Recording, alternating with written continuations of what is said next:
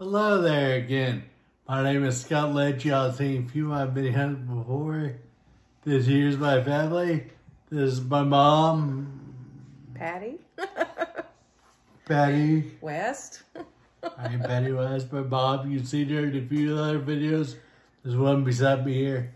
Is my older sister. And her name is? Sheree Nelson. And Sheree Nelson, just for the record, how old are you? I don't know. We don't discuss Just that. a little older than you. I'm 3 years older than Scott. And how old is Scott? It's not important. Scott is 39. We do have one other little sister. She's not here right now. She might be in the video later on. We'll find out.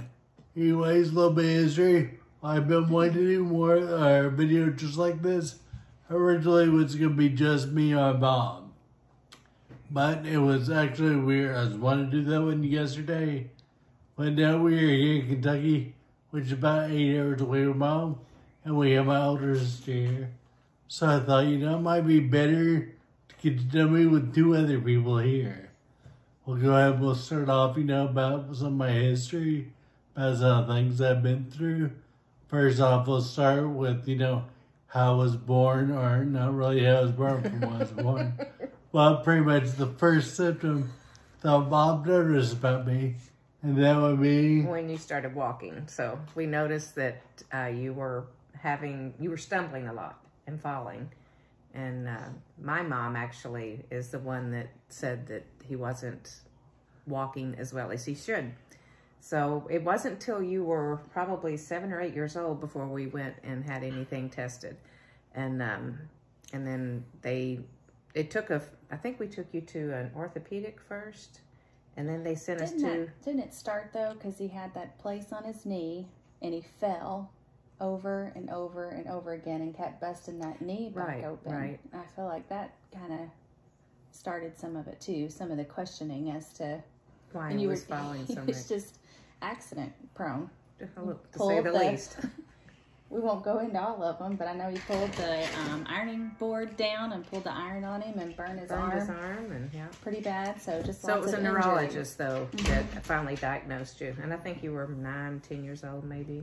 Do you remember? I was in middle school. You were when we? Yeah, I was in middle school, and I remember we first went to Tucker in Louisville, Kentucky, which is close to where he lived at. Well, from there, he told me to go to a specialist to read the Washington School of Medicine, which was in St. Louis, Missouri. And one thing is, my dad had always told me, as a joke, he always say they're going to come out with needles this long and shove them into you. Well, you forgot to leave out the part that you let needles. They shoved the needles over that long, I swear they were poking through my arm. And they were electrified as well. Hurt like hell.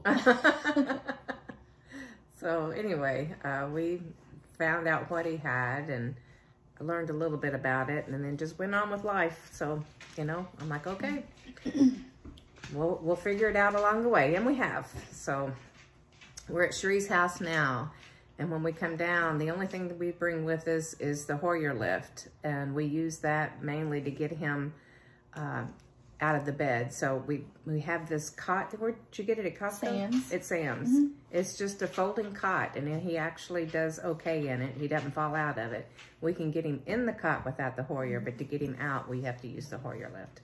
So that's the only thing we bring with us, and we can travel pretty good and get around as long as I've got help to get him some ramps. In ramps, we've got some ramps. And so I do have stairs. Yeah.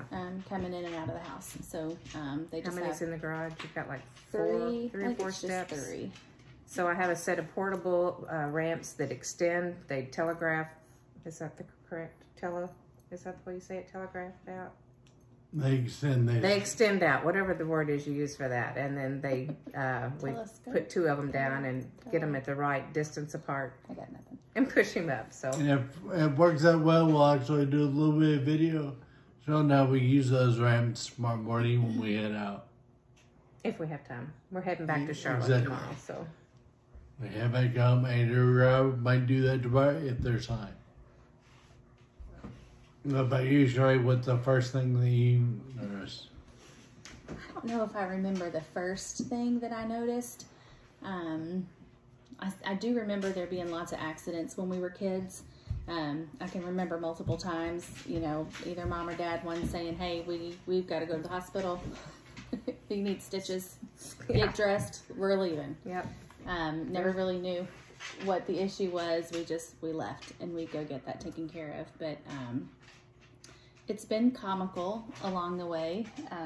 We've had a couple instances when he got older and we would go out with friends before he was in his wheelchair and he was able to walk some, we would support him. So he would have an arm around me and an arm around whoever we were with. My husband now, at the time when we were dating, we would take him out with us sometimes. And, you know, we walked up to a U of L game and we're holding on to him and they're like, he can't come in here. He's had too much alcohol. We're like, no. He's fine. This happens all the time. So it's normal. This is normal. So I just remember silly things like that, you know, along the way. I don't know that I can remember how it started. But I do remember those fun times. And there have been other times like that too.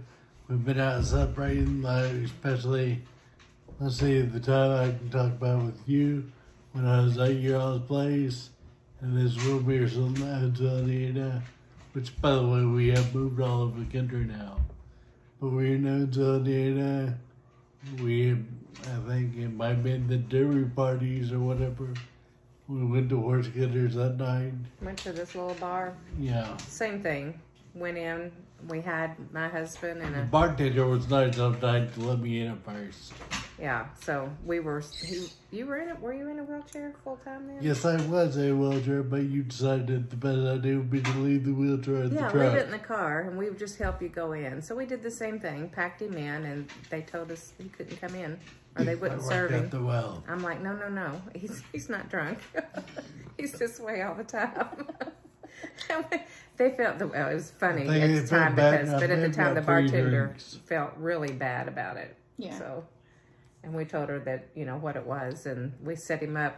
The bar stool had a back on it, so we put him in the bar stool, and when she found out that it was something medically wrong, she felt really bad, but we all just laughed about it. So we just laugh and go with it. On. We all have our quirks about us, so.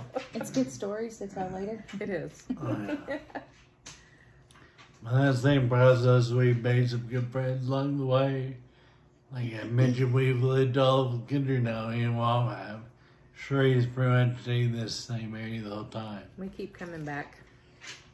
Yeah, I'm not sure why we come back and visit her. Anyways, a little bit more about my sister. She does have 5 kids. And do you want to talk about any of them right now? I'm good. I don't blame you, especially that little one is not much. You will come over trouble. Come here. This is the youngest Here one. he comes now. What is your name? Ian Nelson. And he's never that quiet. And, yeah. He's normally the loudest one of the group. He That's not true. yells and screams, and Not my fault. You always try to bite me. What I can don't you know what he's tell? talking about. You got any stories you want to tell about your uncle? He always just tries to bite me. He tries to bite. He bites, huh? Mm-hmm. Mm. They make up stories all the time. Yes, sir. Samantha. Samantha, you want to come here? I think she's got her AirPods in. Okay. Well, there's that one in there, but as her earphones on, so not coming. But anyways, it's just a little bit about who I am. I try to have fun doing what I can. And we're always ready to leave. We came here in a heartbeat. Well, I guess you could say that we came here in a hurry. Because there was a little family issue, but I've gotten that taken care of now. But anyway, we always have to be ready to go whenever we can. And we feel free to go wherever, whether it be a hotel room, whether it be here at my older sister's house, your sister's house, wherever the case may be. We always are trying to be ready to go whenever we can be. As long as I've got people around to help with, as long as I've got enough people around to help with him, we pretty much go wherever we want to. So as long as got people around. I've got the Hoyer. I've got a couch. A lot of times Scott will sleep on a couch somewhere, which is easy for him. We make do. So I know a lot of people with Friedreich's feel like they can't travel or can't get out. And this is kind of like to help people realize that, yeah, there's ways around it. And we don't get uptight about too much. We actually kind of have fun with Scott. Kind of poke at him every now and then. But he's a good sport. He takes it well. Often I go and think, look at back time all the time about things. We all do stupid things all the time. Like when my older sister here just makes all up doing something very stupid a while ago. But that's only like what the 5th thing you've done today like that. Maybe. Yeah, maybe. Anyways, Ian, what was that one thing we talked about saying a while ago? I think he's about ready to end his video. Is Yeah, there anything you want to the help video. What did you want to do? Oh, make sure you like and subscribe. Well, I tried to cover with a little bit more debate, but thank you for watching. If there are any questions, please leave us comments. I'll go ahead and do it. I can answer them. And of course, I can always do more videos later on, just like this. Plan on doing one with my little sister when she gets here. But we'll be back here at the same location in about 2 or 3 weeks and have my little sister and the whole family here. Might be able to do more. By that, thanks for watching.